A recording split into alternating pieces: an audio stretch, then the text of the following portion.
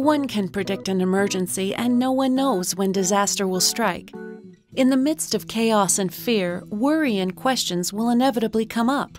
Where are my friends and family? Are they safe? How will we find each other?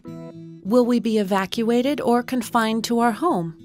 What will we do if water, gas, electricity, or phone services are shut off? And most importantly, how will we get water and food?